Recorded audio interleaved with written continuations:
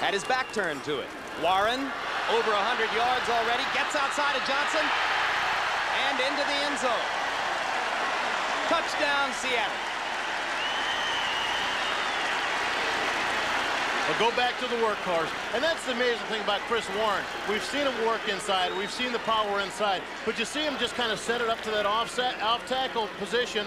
Then he just exploded with a little burst and got to turn the corner. Going to be a free agent after this year. How are they going to keep him in Seattle? Money, my friend. They're going to have to offer him some money. He breaks it into to the end zone for the touchdown. Watch him. He gets off tackle, just kind of bides his time, then explodes and accelerates to the corner, beating Ray Lee. Johnson around the corner. Great run. Great feet for a guy who's 225 pounds.